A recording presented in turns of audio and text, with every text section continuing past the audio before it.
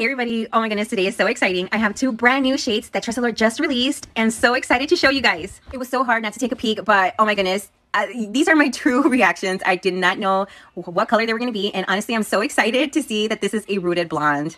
Alright guys, this blonde is super platinum and then it has a really nice dark root. I am loving this dark root. I could totally pull this off because it blends with my natural hair color. So it kind of makes me feel comfortable wearing such a platinum blonde. But honestly, this is very beautiful. I really like it. It's a very statement color, fun color. Alright, let's take a look at the second color, which is also a blonde. Oh yes, I am loving this blonde, you guys.